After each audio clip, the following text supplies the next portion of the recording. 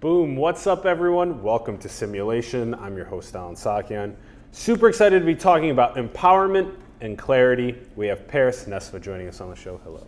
Hi, how are you? Thanks for coming on, Paris. Really Thank you so appreciate much. it. I'm really excited for this. We were just talking about this beforehand, but it does seem like Jun was the one that then brought us together a couple years ago at his events that he was producing, and then most recently we saw each other at the Interdependent Capitalism event. Absolutely. Which was so cool, and I'm glad that we caught on to the importance of doing the show together to talk about all these things. Absolutely. Thank you so much for inviting me. It's really a pleasure. I love what you guys are doing here. Thank you. It's amazing. Thank you. And your support has been instrumental in helping us make this thing happen. So thank you. And for those who don't know Paris Nesva's background, she believes change first starts with yourself. And you can find the links in the bio below to Paris's work. Paris, let's start things off with one of our favorite questions to ask our guests. What are your thoughts on the direction of our world? Yeah, I knew you were going to ask this question, of course, and I've been thinking about it. And, overall, I do see it going in the right direction in terms of it has become better over the centuries, over the thousands of years. I'm homeschooling my kids, and we're studying about Mesopotamia and, and the evolution of civilization from that region of the world.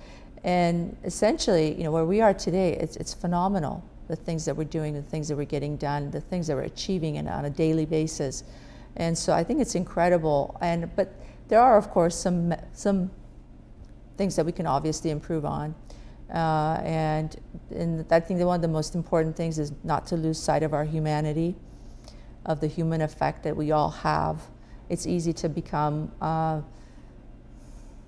mechanical about our technology, about the innovations that are happening and that we will be seeing in the not too distant future, but that there is a major part. Obviously, there's a major part of us who's human, who a machine cannot replace. I believe that, and I feel it, and I sincerely would advocate for that humanity to continue rather than be taken over by any kind of a cyborg or transhumanism, where it might go too far, for example, and things of that nature.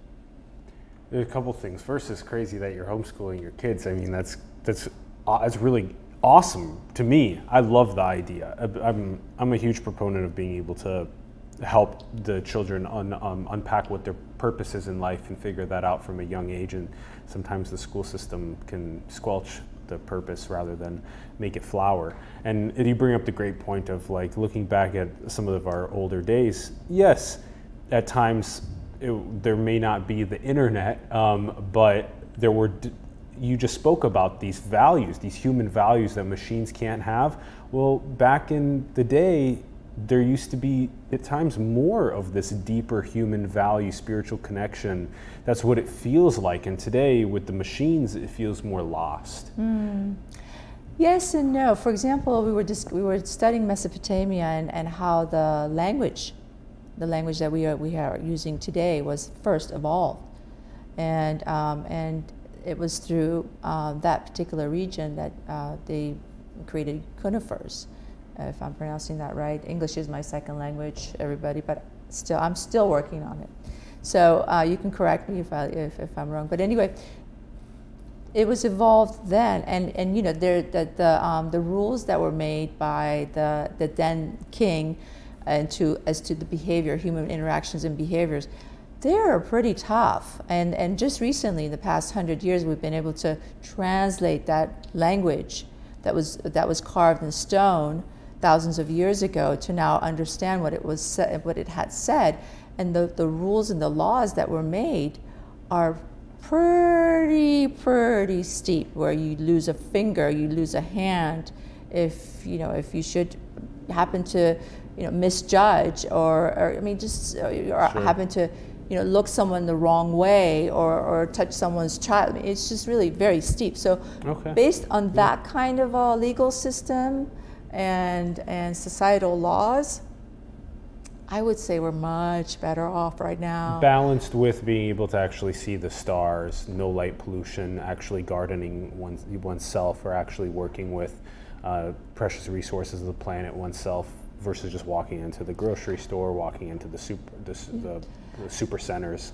yeah, these types of things. But that's just it. I think the fact that any human being can realize the tremendous power that we have that is at our fingertips today and make best of it and make the most of it, any human being will live thousands of lives within their 100-year lifespan, because we are capable of creating so much now than we were even 50 years ago, right? I mean, there's so many different references that in my short lifespan I can come up with, and that I couldn't even have access to, 20 years ago, and I would die for, and I didn't even know existed. Whereas now all I have to do, obviously, is Google it, add it. But I do agree where, in the past, you might have asked a friend. In the past, you might have gone to the library. You might have gone through more effort. There would have been more human touches, more interactions, right, on a human level, to uncover, your research, your field of study, your company, any kind of development that you were doing. Whereas now it is available electronically. I can see where the concern can rise. I think the most concern is really in the young. The young are in the worst position at this point, where where they are being given these incredible machines, and they are sort of, depending on the parental guidance, some are being left alone with them, and so, there's different levels, right? And some are given some guidance, some are given some parameters, and so on. So I think the most vulnerable are young, whereas the elders, I'm an elder right now, it feels, so I know how to use this stuff to my benefit, and somebody who's somewhat younger than me, that they know how to use this stuff to their benefit, right? But definitely not the 10s, definitely not even the teens, I feel. So I feel that there needs to be a lot more development in terms of educating our children as to how to best use technology for the benefits. And schools, they don't do this very well. They try. I know from our local school program, they really tried. And my daughter was enrolled in a parochial school before a public school system, and they didn't even address technology. The computers were still in one room, and they still had computer time like the way I had when I was in college. So I felt that was pretty removed. I didn't like that. And then we came into a public school system where everything is open, carte blanche. You've got the internet, go use it. Now you have Google Classroom. All of a sudden, my daughter was able to email her friend's mom, to ask for a play date. And I didn't even know about it until after the fact, that the mom then responded to me and said, oh, your daughter reached out, and oh, really? Yeah. I had no idea. And so there was no, very little guidance given to the children. I mean, we experienced this firsthand as to, well, what do you use this for, right? Yeah. And how do you best use it, and what are the limitations, Fair. Right? That's a good example of it being used for purposes of trying to schedule a play date, cool stuff. And there's also prior to these last couple of decades of the proliferation of the technology into our pockets, to have 100 billion humans prior to us figure themselves out through their own trajectories of life experience, versus now, if you don't really know who you are when you're 12 or 14 or 18, there's algorithms that have been crunching billions of psychometric profiles that are feeding you pieces of information that are trying to swing your perspective in directions that may align with their own ethos and not our own. Yeah. So there's some major issues that are also arising from the business models that they have. And so it's like this, you gave a great example, reaching out for a play date, emailing the mom, cool. But to also put the power of the tech into the kids' hands to be manipulated is, we don't even know that we're building the tools that are then manipulating us. And so we have to be extremely vigilant with the way that we design it, with ethics and philosophy and morality and these types of things. And we're not plugging we haven't plugged those things into Silicon Valley No. since day one. They've been gone. It was Yeah. just engineers and designers and ops people since day one. And the philosophy and ethics and morals were like people shouting from across the world, like, hey, what are you doing? Yeah. And now it's like, well, maybe we should have a couple of them that are on our staff. And then they get in there and they're like, oh my gosh, there's no spiritual connection here. It's void of spiritual connection. And so what leaks into the voids of spiritual connection is malevolence, unknowing malevolence and ignorance, unknowingly. And we don't like to think of these brilliant programmers as people that are ignorant, but when one has never felt unbounded wholeness, when one has never felt source or mother, the spirit that exists among us all, and it's just a constant in the head programming, we're puppets in a sense so there's a lot of nuance there, and I think we're going to hit on this throughout a little bit more. Definitely, let's do. Yeah. So let's do the journey. So this was cool. You were teaching me that you were born in Iran, and then that's actually very close to Armenia. We're very in the same area of the world. Neighbors. And so what was that like for you growing up? Because that was obviously much prior to my. I actually was never even. I was born in the United States. I only went back most recently 2 years ago, and going back, I mean, it was beautiful, but it's also like there's a different pace of time. There's a different, completely different culture. So yeah, different values of families and neighbors and community. And so tell us about it. Absolutely. I loved growing up in Iran.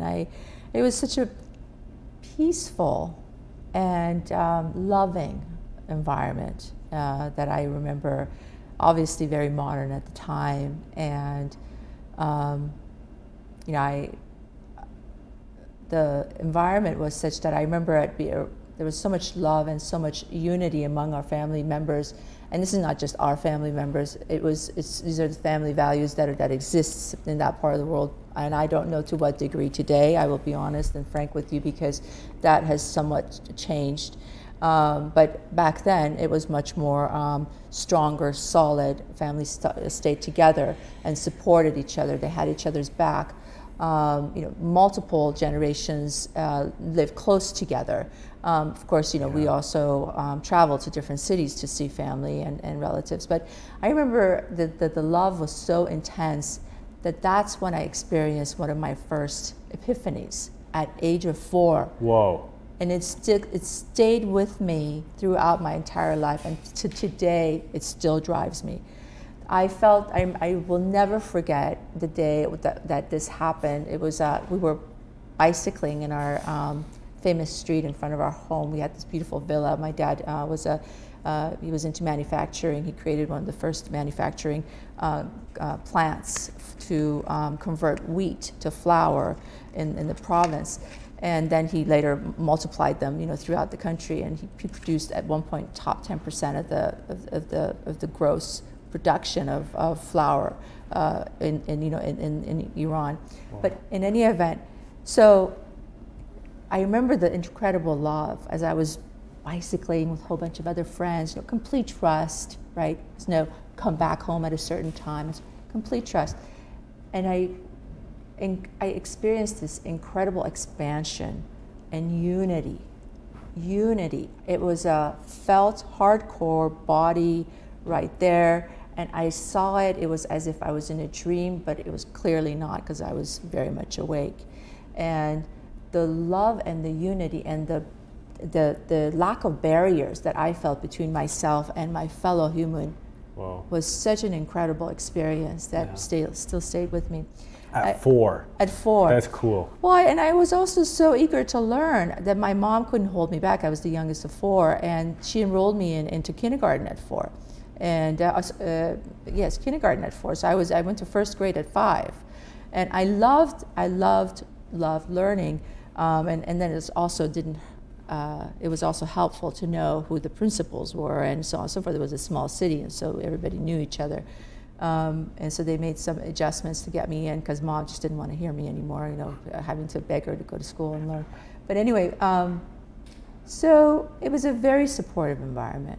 Loved Iran. I miss the country. And so we left when I was 11 to come to San Francisco to visit my brother who had come here earlier, several years earlier. We left in '77, and my father decided that we wanted to go and see him for the summer vacation.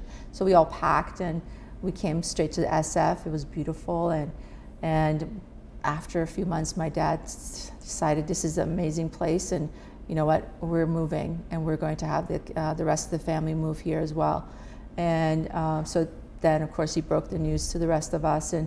Even though we had a democratic family where my dad really liked to involve the children in the decision making, but that particular decision making, I remember I was not involved in. It was pretty much made for us. Yeah. And so, luckily, I mean, I love that. Of course, here you are 11, and you're in a completely different world. I spoke English to some degree, but clearly not fluent. So I had to learn English quickly, and then next thing I knew, I was enrolled in school and going to. Wow, what a pivot in life trajectory! It was huge. Your father was kind of, like you said, just in a sense, just made that pivot for you and the children. That's. Yeah. And thankfully, because and then in retrospect, we often asked him, did you know that there was going to be a revolution? Did you know that there was going to be change? Because 2 years later, in '79, there was the hostage crisis, and the Shah left the country, and so on and so forth, and all that change occurred. And and he, since he had his hand into the business world and into trade, and it wasn't just on a small scale; it was on a large scale. He had realized there's some things that are just not going right, that there are some things that are not quite connecting. And he didn't know exactly what was going to happen, but he did realize that there were some things that were not going the right direction in terms of the country and the regime. So his gut, he went with his gut, and he decided for us to stay. And that was the most incredible decision. I constantly thank him. There's not really a day that I go by that I don't remember that, and I don't thank the fact that we are here in the United States. I love this country. I'm an American citizen, and I love Iran as well in terms of what we left behind. But it's not the same world as it was, obviously, back then. And we love Iran too. We do. Oh. Yeah. Yay! Yeah.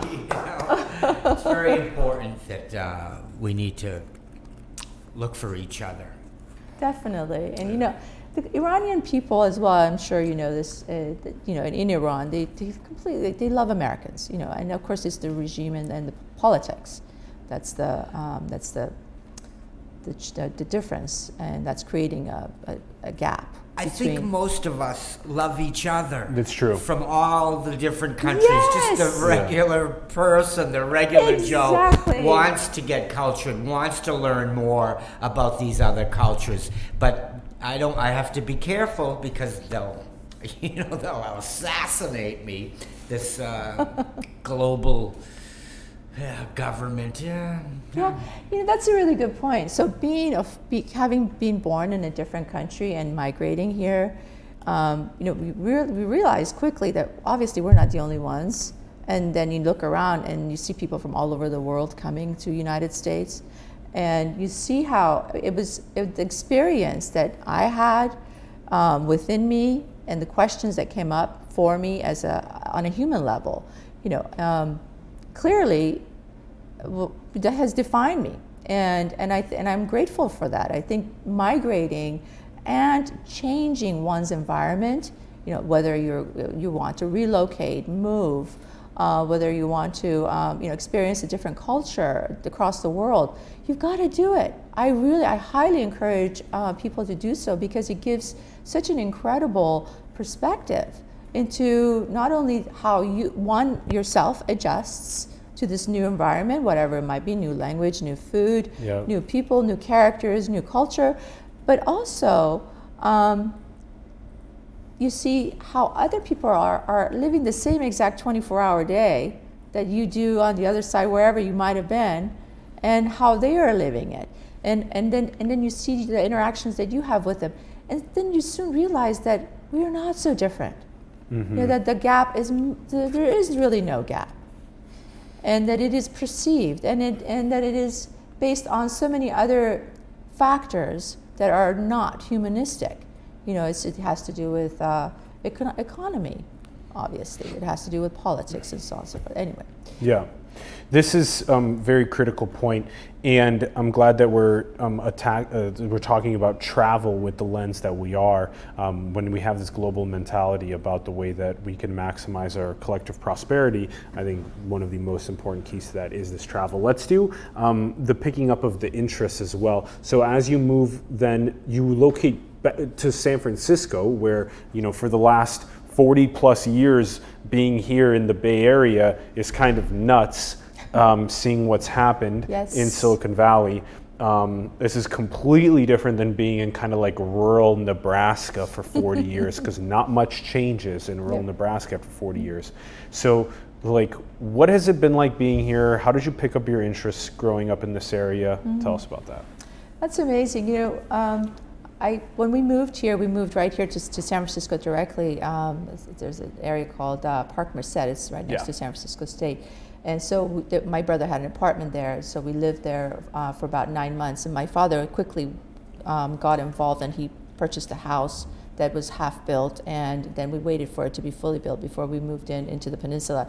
And so, and then that transition into the school system was huge. I was faced with bullying, you know, right off the bat. You know, soon the hostage crisis occurred, and here I am taking the school bus in the morning, you know, in a very nice neighborhood. You know, we were in Hillsborough, and you know, and then you have kids that I still know today. That, by the way, we attend our reunion. You know, junior high reunion and high school reunion, you know, screaming at me in the bus, you know, death to the Shah, death to the Shah, you know, or, you know, there were some other slogans that were used. And, you know, damn. I have to tell you though, I'm so grateful that my character, I mean, if you ask yourself, you know, we ask ourselves throughout our lives about who we are and so forth, so on and so forth.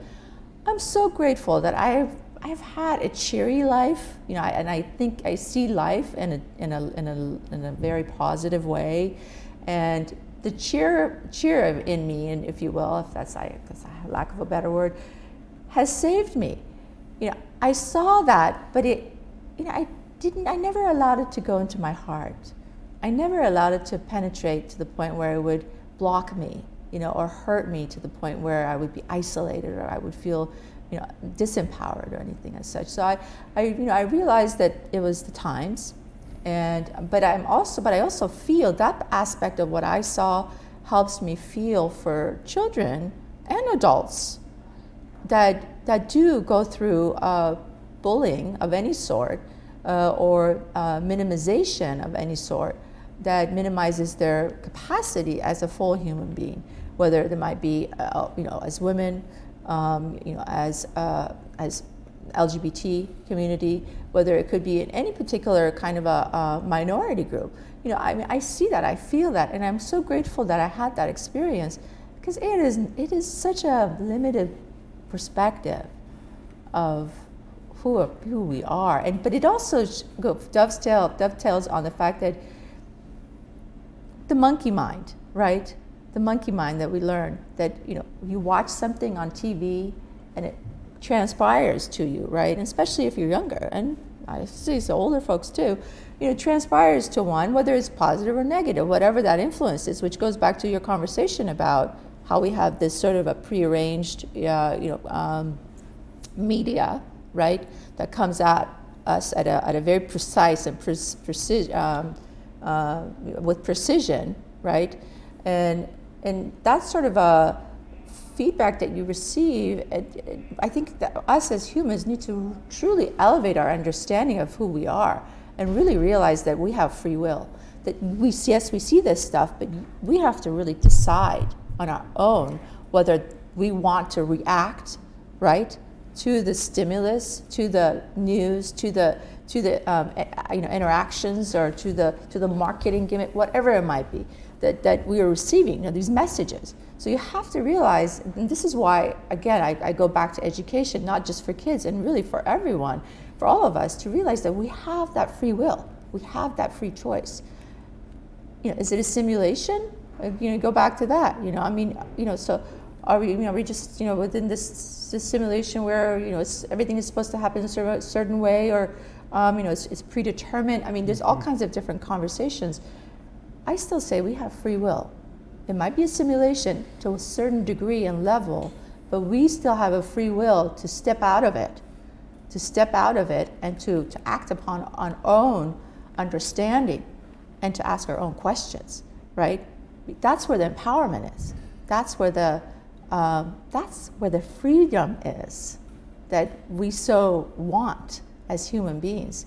I've experienced this so much throughout my life. So you had questioned, going back to your question, being raised here. I mean, you couldn't come to a more diverse place in the world, it's a melting right? pot, yeah. In San Francisco, yeah. And back when we had arrived, I think Harvey Milk was the mayor of San Francisco, and I know now, in retrospect, but I did not know then, growing up here at the time.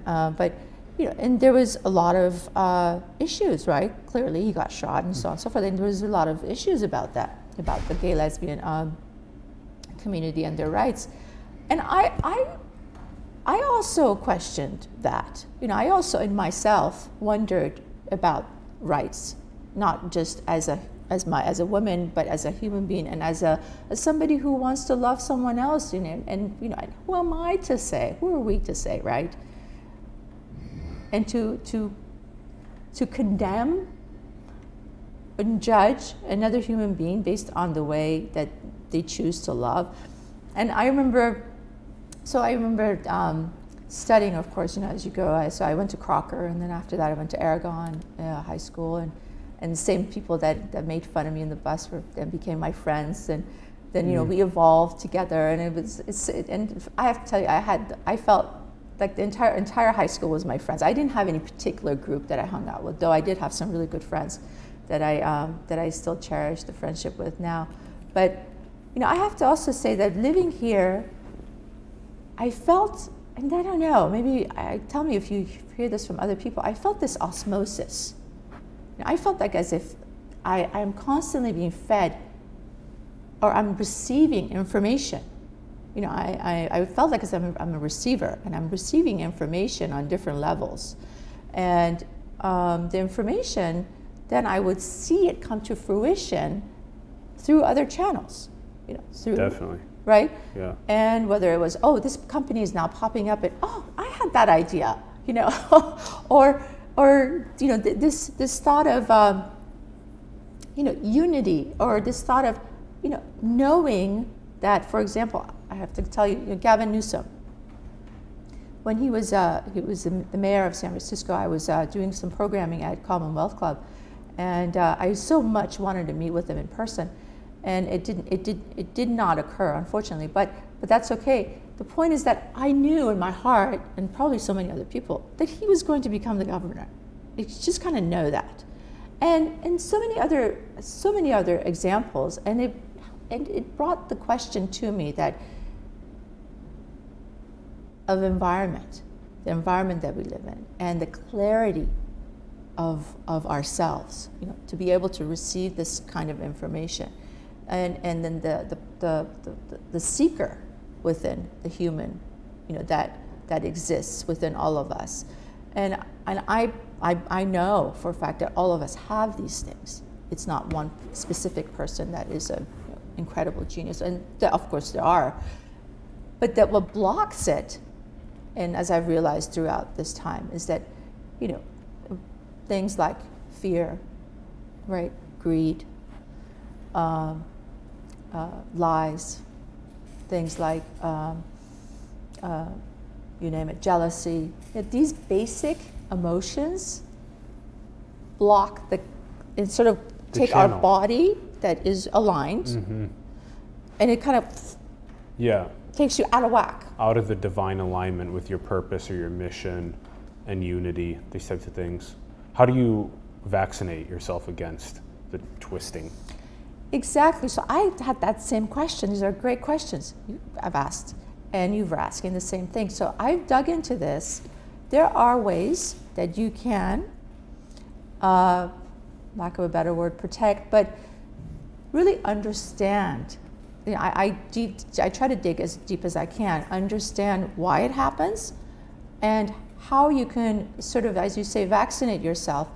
Is, one, seek the knowledge, right? Get to know yourself, and get to know your own buttons, right? Yeah. What triggers you? Yeah. What is the cause of the fear that you might? I mean, some people are petrified of spiders. Or of the other side of the political spectrum. Or the other side of the political spectrum, yeah. Where'd that come from? I know, exactly. Talking about spiders. Because spiders is probably like less than 1% of people, but the other side of the political spectrum is like 25% of people. Thank you for that interjection. I appreciate that. Yeah, definitely. Just so, to be able to know yourself to the point that understand that we were brought up in a certain family setting. We were brought up in a certain environment that had everything to do with how we think and has everything to do with how we behave. And that question, and this question was also a question for me. What percentage are we DNA, right? What percentage are we of our behavior is environmental? Yeah. And I have to tell you, the majority of it is environment. Yes, you have certain DNA, but at the same time, the majority of what sort of steers you, this DNA, this sort of a pure being, the steering is the environment. And so you've got to know your own manual. You have to know your own manual. Yeah. Who are you? And why are you doing what you're doing? What are you here for? There is, I've asked myself, is there really a purpose, right? Is there really a purpose, a common purpose for all of us? Is there a personal purpose? But these are, very deep questions, right? And the answers wouldn't come right away. But if you stay with it long enough, it will come. And so I realized at this point in my life, finally, I'm a half a century old, and I'm proud to say it. I have no problem saying my age, where some women might, I might hear from my friends later, why did you tell your age? But it doesn't matter. But the point is that I'm grateful because half a century has taken me to come to the point of stillness and to the point of resolve. Yeah. It's incredible. It's a celebration. It is a celebration. A lot of people apparently pass without getting to that point, and that's unfortunate that we made a world where that happens and that people aren't able to commune with the infinite and achieve their divine purpose, figure themselves out, their own OS, their own manual within even the first 25 years of their life. Children should be figuring it out faster. We should be facilitating the social fabric to help children figure that out faster. Definitely. That would be an incredible goal. That would be you would think that that's what the education system tries to do. Not really. Yes, to some degree, I think they do. The education system does help one understand the environment that we have stepped into.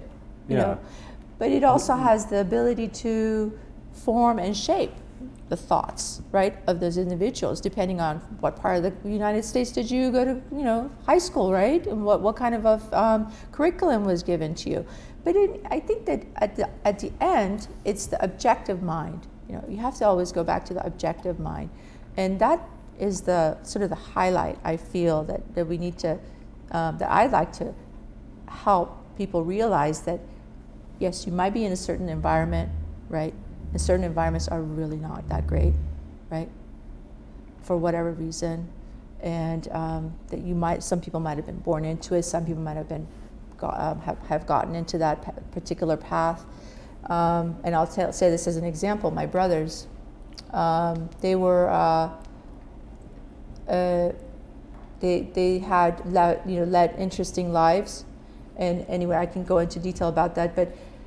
Not to digress, so I feel that in whole... We should talk about that. Oh, would you like to? Well, that leads us into us being in charge of our own destiny, which we were just talking about, mental health issues. Yeah.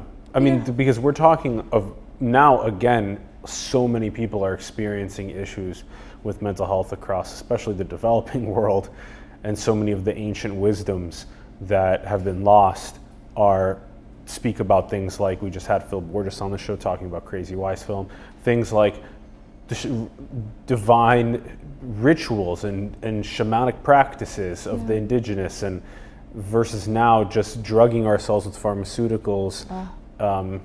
So we're way misaligned with nature, and it almost seems like there's something dark that's keeping that ignorance and malevolence there purposely, instead of that connection to the divine.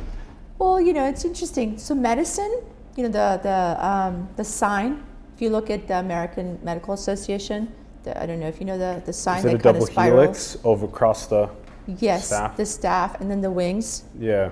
So that sign originated thousands of years ago. From the pineal gland, was it? Or the pine cone was at the top or something like that? Yeah. Something interesting like that. Well, that sign goes, you know, so I studied the chakra system, and I'm also a meditation teacher. And while I was studying this, we came across the sign, and we studied it. Well, so apparently this sign has been taken from an ancient tradition, and it's a known fact. And basically, it describes the body. The staff is the body, the spine. Spine, yep. And these spirals are two snakes. Yes. That spiral in between the chakras. Yeah. The chakras, and the chakras are also equivalent to certain glands in the body that are that equate to the endocrine system.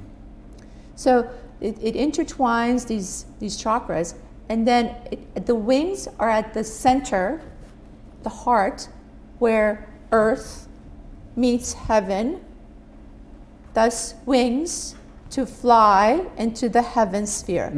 And then from the heart, the center, where the wings are, and then onto, you know, consciousness, achieving the consciousness level of awakening, and the full spectrum of the lotus. That's cool. So that's our medical basis is incredible. You know, the medicines that we're able to create actually in the pharmaceutical companies, and what we're able to do is phenomenal. I mean, that is phenomenal. On the most positive, on the most benevolent positive end, it's supposed to help us with our scent. However, it can be misused, right? Rampantly self-dealing. Absolutely. This is what I mean in terms of staying objective and staying true to oneself, and knowing that anyone, I remember one of my teachers used to say, Paris, you're in danger of getting off the path at any given time. And I used to think, this was my meditation teacher, which I highly respect, and it's really helped me realize quite a lot personally in my life. And so I'm grateful for that. But he said that he would continuously say this, and I used to dismiss it. You know, I felt it was a scare tactic, you know. But now I realize what he's meaning, because it is true. If you lose the sense of yourself, you know, he also used to say that you need to hang on to your rope. And the rope inside, within, who you are, you've got to hang on to that. There will be tough times in life. There will be times that you will get challenged. There will be times that you might have to take these medicines, right? And that the medication might take over the body. But you've got to, under all circumstances, hang on to yourself, hang on to your path, and not lose sight of that, because once you do, that's when you're knocked over. That's when you go off track. That's when you veer off. That's where accidents happen. That's where problems occur. And sometimes they happen maybe to a high degree where that person might have a hard time getting back. Right? That's a test of faith. That's a challenge. Huge. And then you have the intervention world, you know, coming in, stepping in, wanting to do interventions, wanting to do some kind of saving, healing, which is all wonderful. But the missing link is that person inside, that objectivity, that human being, that soul has to agree, has to want, has to have that way back. If they're so far gone, regardless of what anybody does on the outside, yeah, they may not get back on track. I mean, I don't want to be a That's fatalist. Huge. You're right. You're but right. At the same time, I have to say, I've learned this from experience, and I say this from firsthand. My brothers were both. My oldest brother had a drug addiction that had somehow worked itself into his life at an early age, and it was a horrible thing for him and for our family. It was awful witnessing all that. And seeing that how much he really wanted to make the change and the transition, and how difficult it was to do so. And as soon as something would go wrong or not his way, he would be back on, using drugs. But the point is that was one incident. My second brother was someone who was incredibly healthy. He stayed away from anything that could possibly hurt him. He was an athlete. He was a he was black diamond skier, snowboarder. I mean, water skier. He taught me everything about the outdoors. Loved to camp. He was an electrical engineer. He played the guitar. He sang. I mean, he was just like this creative human being. And he was misdiagnosed with depression. And here comes medications to help him get better. Well, guess what? It never got better. And one more, and then one more, and let's take this for that side effect, and let's take that for this side. And this is in the 80s, where mental health wasn't really talked about very much. And meanwhile, there's a nice little bribe coming under the table for each one of the medicines that's being prescribed. And nobody knew. We had no idea. My father was, he believed in doctors. He believed that it wasn't his profession, right? So he would leave it up to the other experts to help. And same with my mother, and so they had to trust. Well, what else are they going to do? But then soon they realized Stay that this skeptical. stuff, this is one of those lessons, yeah. Exactly, that was a lesson for me as a child watching this unfold. Yeah. It was a huge, huge life lesson. I'm grateful for. And now you won't repeat that with your kids. Absolutely not, or with myself. I was very cautious with myself. And help remind your friends of that too. Yeah. Exactly. Yeah. Exactly. So you can then take the knowledge and run horizontal with it after you've experienced it vertically through your own family over time. You can then share it with other families. Yeah. Absolutely. I am so looking forward to doing more of that. Yeah. Because there's so much trust that's put into, again, I don't feel that we should not trust. Trust is a great thing, but it's good to also have healthy skepticism. Yep. And I learned that in my audit career at PwC. You were an auditor, you audited, right, financial statements, but with a skepticism. We weren't suspicious that things were going to go wrong, or that that there's misstatements, or that the books are accounted for in a wrong way, but that you looked at it with objectivity, that something could be out of whack. So that kind of a point of view is imperative. Yeah. Right?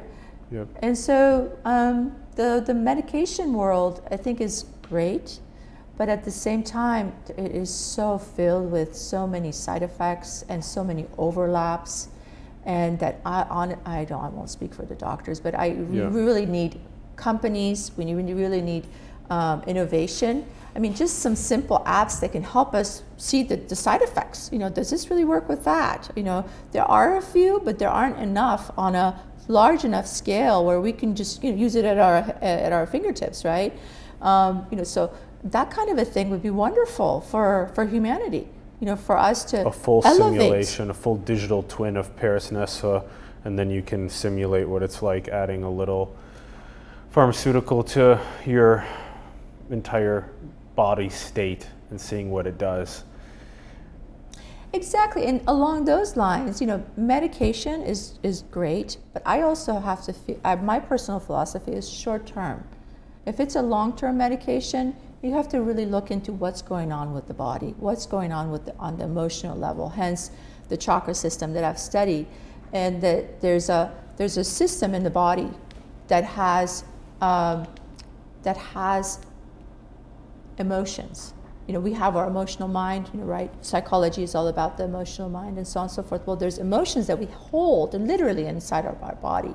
And though it cannot be proven, you know, we can't say, oh, this is the gland The right body there. holds the score, yeah. The body holds the score, and it has memory, right? Yeah. Body, muscle, memory. We talk about this in athletics. So the body holds these memories from way back when we don't even remember, right? Most of the occasions that have occurred to us, but that we have some kind of a phobia, or we have some kind of a fear, or certain kind of looks, or certain kinds of appearances, certain environments make us, you know, make us feel uncomfortable. Well, guess what? Those are the body's ways of telling you that you need to look further into certain areas, whatever the cue is. Rather than run away from it, it's the exact opposite. You know, it's like, oh, it's an invitation. The body is trying to talk. How else is the body going to tell you? Yeah. You know, this is what I mean in terms of our own manual and learning our own, learning about ourselves. Because the body is incredible. It's very wise, right? Yeah.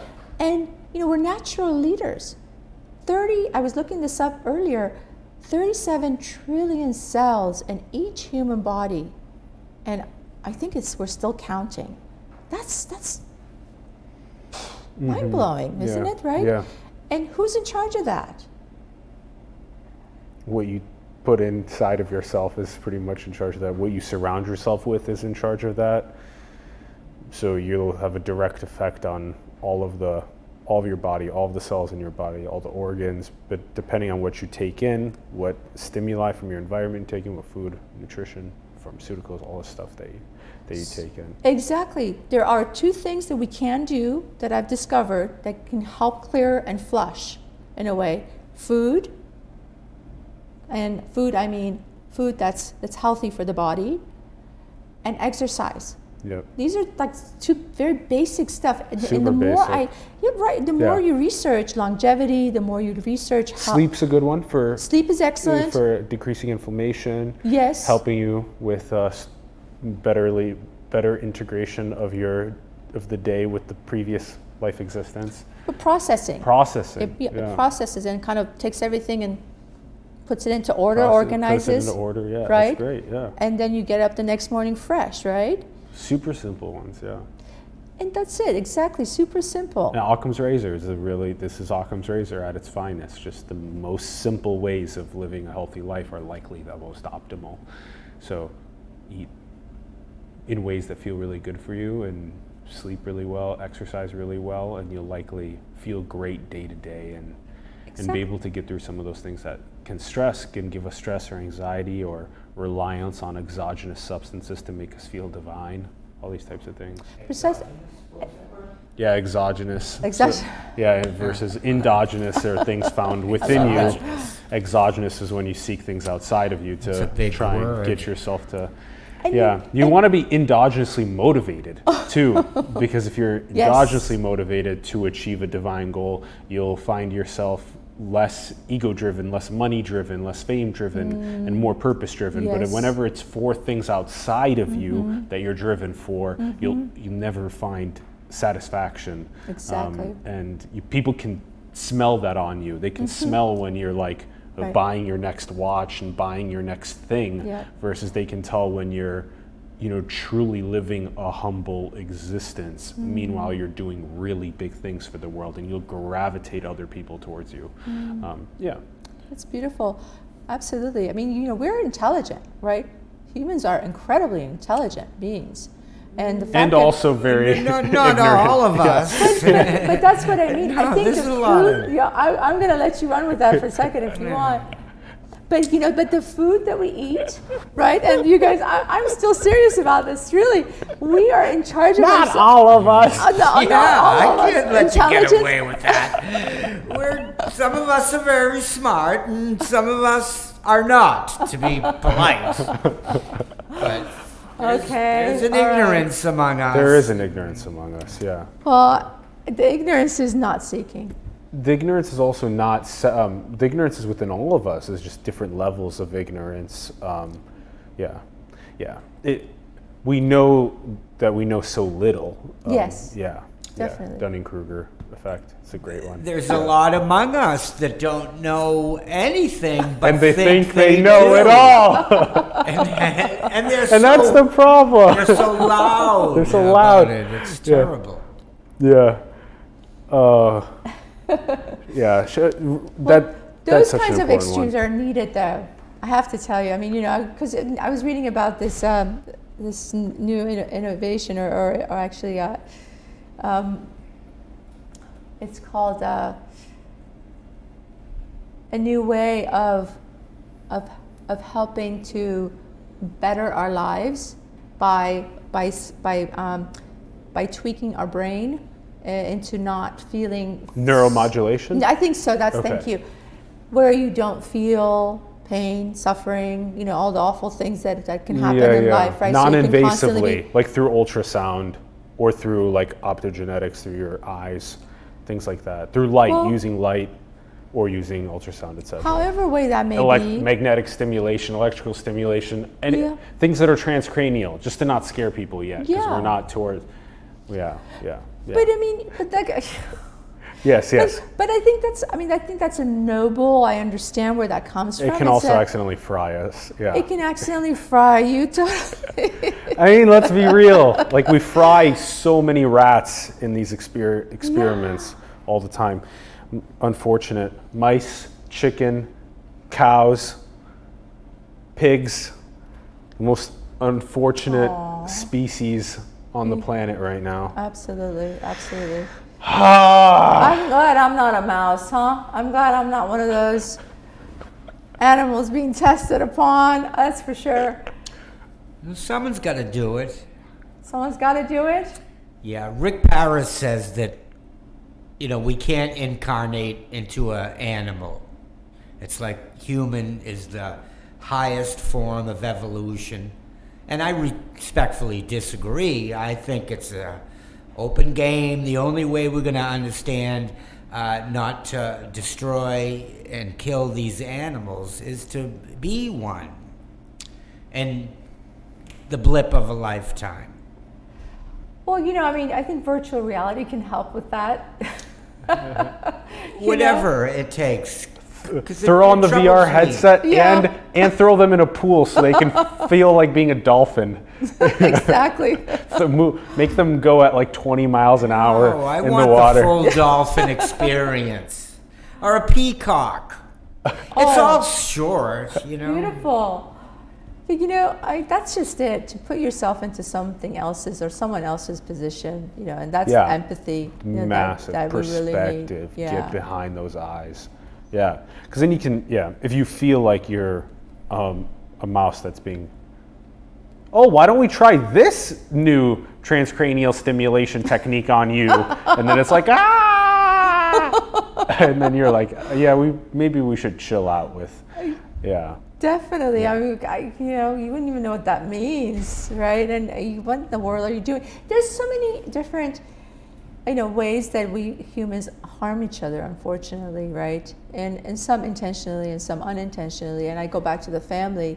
The family unit is the first unit that you come into, right, as a human being. And the family unit is such a integral and important part of our lives. But that also we will be, all of us will become defined by that. But then to know that you're still free to step out of it, right? And to realize, because we've got our free mind, to realize the right and from the wrong.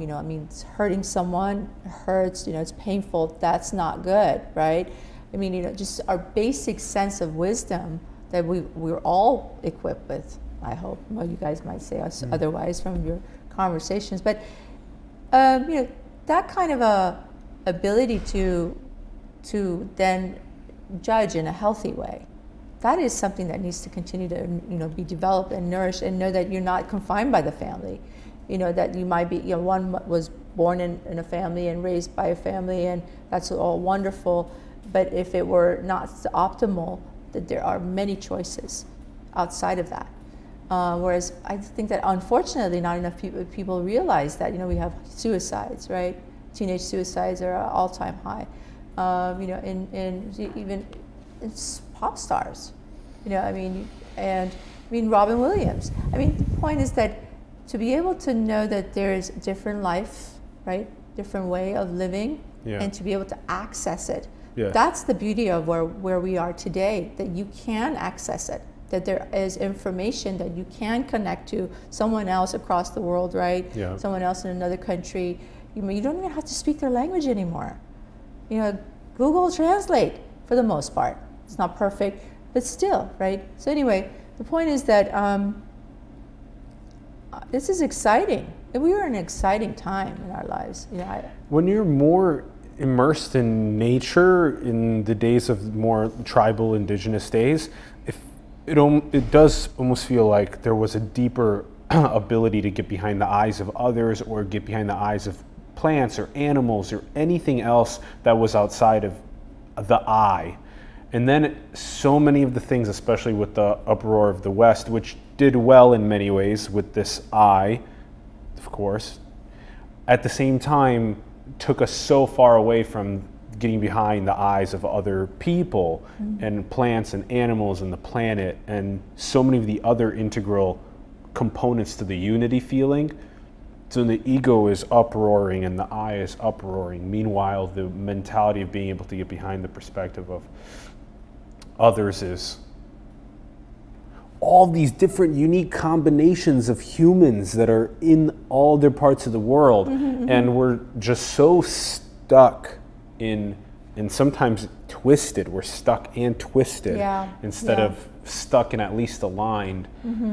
And the best is to not be stuck, be aligned, and be able to get behind the unity of all the other perspectives. This is why there were so many churches, right? I mean, church in the through history was a savior for many people, where it helped give guidance. It helped give a way to align, right? And it's a code, right? And so the church is one of them. You know, Bible is one of them. Judaism, and the world religions are exactly just that. Where, you know, then you've got the unfortunate issues that come up within the religion. You've got the Catholic priests molesting. You know, you've got all these other negative stuff that happen that sort of might mask, right, people's views of something that is beautiful. It's supposed to be divine, You know, and it is a savior type of a setting. But then again, that's where the objectivity has to kick in. You know, you realize that, you know, one bad apple, yes, can rot, you know, that specific package maybe, or that specific rack, but it doesn't rot the whole foundation. And the foundation is based on something solid, right? So you have to be able to stay objective. That's what I continuously, you know, see, and it comes up regularly, is that, again, with the media, with the self-actualization, with the realignment. And we have a whole bunch of other points to get to in another conversation together. I mean, this has been a very fascinating conversation that's been going in so many different directions. Oh, it's wonderful. I love it. Thank you again. Thanks for having me. I've had a lot of fun going to all these different places together. May we ask you a couple of our questions on the way out? Sure. Where do we come from into these Earth suits on this planet? Do we come from somewhere beyond this 3D reality? Do we go back after we die? How do you feel about that? Yeah, you know, that is a question also that I've been trying to figure out. I'm not fully there with regard to reincarnation. I haven't adopted that.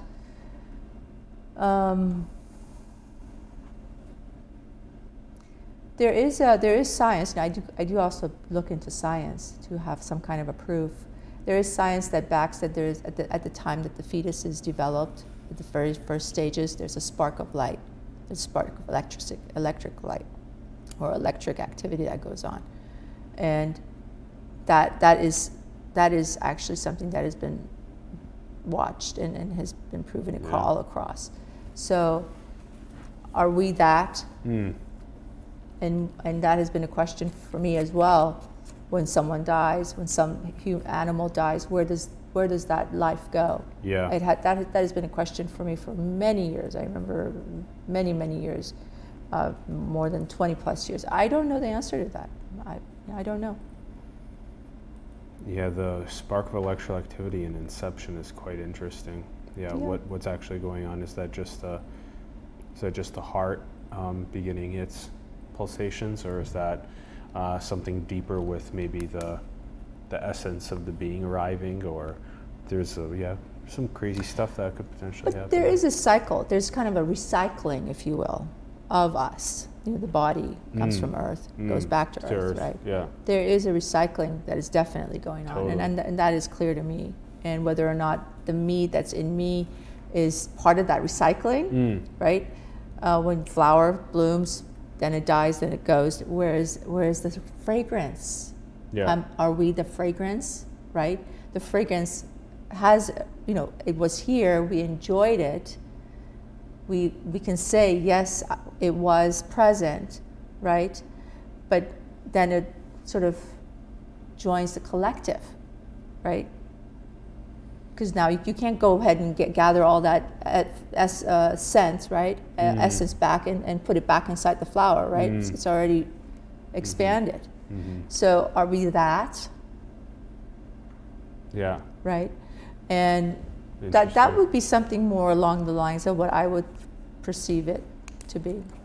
But I do, given that, I don't feel that we should go around hurting each other, that we're anything less, that just because maybe we recycle, and that we come from Earth and we go back to Earth, then that gives us the, carte blanche to, to imprison, thousands and millions and commit genocide, and I mean all kinds of, horrible things that go around the world, drive-by shootings and, mass. It doesn't give us the right to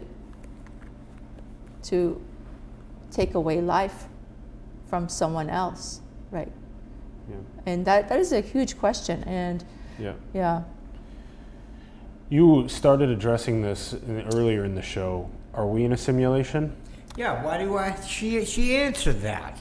Yeah. Why do you ask her again? She gave us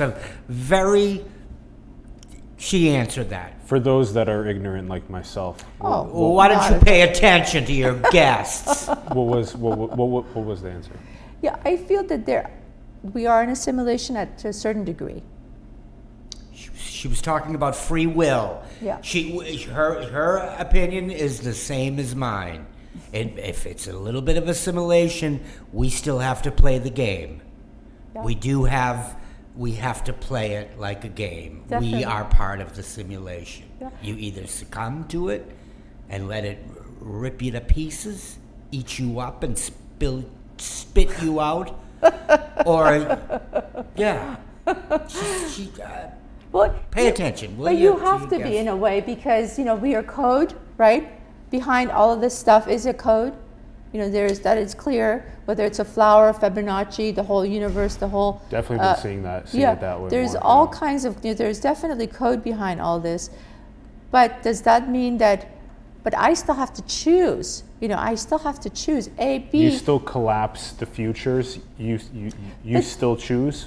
But see, when somebody is not in congruence, when someone is out of whack, then they are living in simulation, but they are not in unity with it. See? Okay. To be in unity with our environment, I'm just going to call it environment, right? Is an incredible gift. It's not a bad thing. It's an incredible gift because it's kind of like launch. When you want to launch a spaceship into space, you have to have a rocket. And you have to have a man or a woman, people in that rocket, right, that take you to outer space to experience that. You have to have that rocket. The rocket is our body. We have to have our alignment, right? If we're out of whack, we won't be able to go anywhere. We won't blossom like a flower, yeah. No. So it's the congruence, with the experience that we're all in right now, yeah.